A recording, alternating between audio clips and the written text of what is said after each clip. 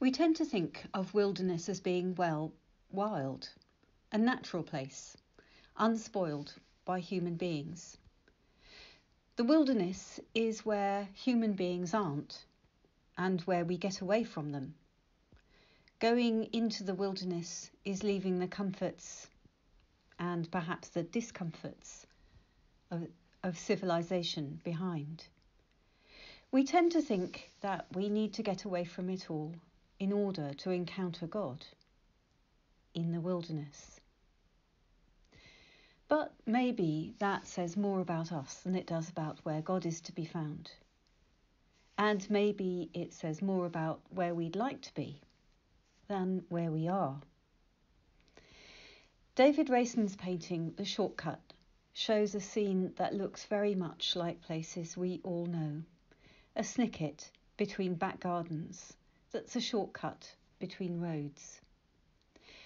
Rayson has looked in great detail at the scene, from the litter that has been dropped and accumulated around a lamppost, to the graffiti tags on the fences and wall.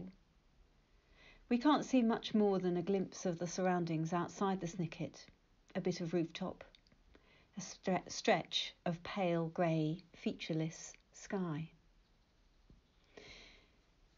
Rayson has said, "I want my work to tell stories, stories which take place all the time and everywhere.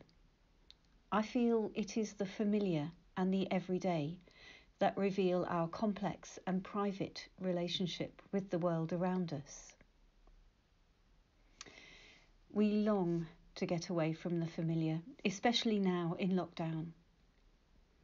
But perhaps our challenge this Lent is to find the wilderness in the places where we are.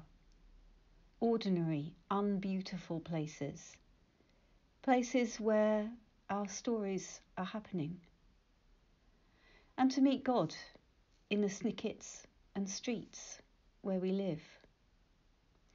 Perhaps then we might find in those ordinary places the grace that we hope for in the wilderness.